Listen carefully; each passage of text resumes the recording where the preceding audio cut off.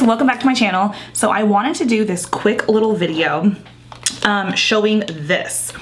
So I already have all of my skincare on, and I do have some concealer on. I have both of these Lancome concealers, and that is it, because I wanted just like a bare face just so we could try this out. So this is the Maybelline Super Stay, their hybrid powder foundation. I'm pretty late to the game, but I actually got this a while ago. I just never tried it. So we're gonna try it. I'm trying to decide how I want to apply it. I think it comes, I did open it, but I promise I haven't used it. So this is the shade, which it looks lighter in the monitor, but in real life, it looks like the perfect like brown color for my skin color right now. Obviously in the summertime, this probably won't work. Hopefully when I edit, it doesn't translate this light, because it's not super light. This is the shade 332. So yeah, you get this little compact here. It does come with a mirror and this little sponge, and I think I might try it with the sponge. So I'm just gonna go ahead and kind of dig right in. I don't really know how much to use. I don't really know, scoot up a little bit. I don't really know like what's too much. Oh, whoopsie. Okay, I don't know if I was supposed to just do that. Okay, well, it blended out pretty nicely. I had a huge breakout on my nose, just on my nose. I have no idea why, but yeah, it was crazy. So I kind of wanted to see if this covered up anything.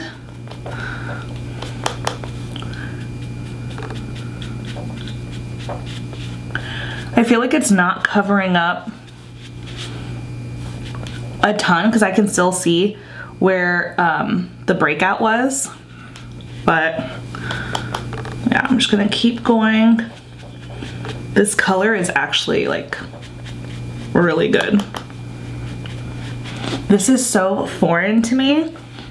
It's so weird because I have dry skin, so I think I own one powder foundation like this that's actually like coverage, not like a translucent powder that's meant to set a liquid foundation, but like an actual powder foundation. I think I own one, and honestly, I think I bought it on accident.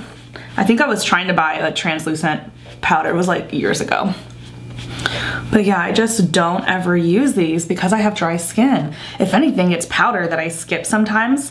But I was watching all of the videos where people were using this, and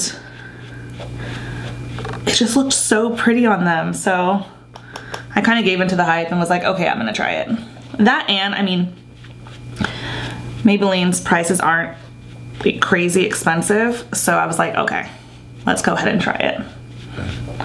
But I'm so like, I don't know how much to use. I don't know how much you're supposed to use. I mean, it probably depends on your skin, you know, what type of coverage you want. For me, because I do kind of tend to lean towards more of like a light to natural coverage, this is probably fine for me. I guess this is kind of where I would stop. That, and I do have dry skin. I am gonna finish my makeup. I'm gonna set it with a setting spray, and then I'll come back and show you like everything. But I think this is pretty good. So again, this is shade 332, and so far so good.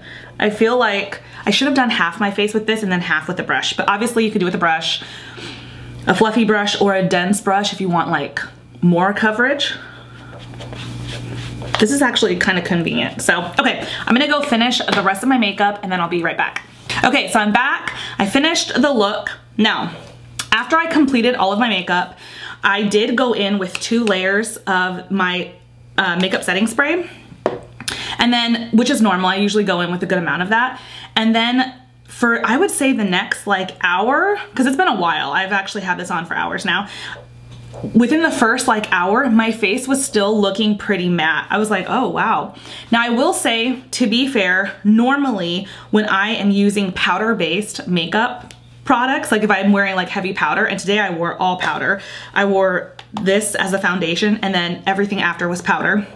So normally when I wear that much powder, it will take a good like hour or so after I do my spray for any type of natural oils to pull through, just because my skin is more dry.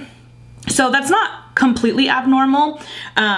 But anyway, so that happened. I was looking and I was like, okay, it's gonna take maybe like a little bit longer. And then I decided to go ahead and straighten my hair. While I was flat ironing my hair, normally I will have a fan on just to help keep me cool, but I was being lazy today, and so I was like, I'm just gonna do my hair really fast. And while I was straightening my hair, my face was like, it was getting, you know, like hot just because the flat iron is hot. So I was kind of getting a little bit more flushed. And then that's when I really started noticing that the oils were really starting to peek through, which I was fine with that because I feel like this looks so much better. I like to have a little bit of glow. So yeah, this is, to be fair, after I flat ironed my hair, and probably it's been on my face, the makeup has been on my face for at least 2 to 3 hours. So yeah, I feel like you can definitely, if you have dry skin like me, you can definitely get away with this. You just need to make sure you have a hydrating base, and then just give yourself time to let the makeup really sit, and definitely use a makeup setting spray. And then obviously if you have oily skin, I think you're gonna be fine. I think you will love this. So yeah, like I said, I will list, I'll link this below because I can't remember the price, but I feel like it was a good price. Maybelline is usually priced pretty well. But yeah, I really like the way this turned out, you guys. I'm glad that I tried it. I can see the hype, and I definitely will use it again. So if you guys like this video, please give me a thumbs up, subscribe, and I'll see you next time. Bye guys.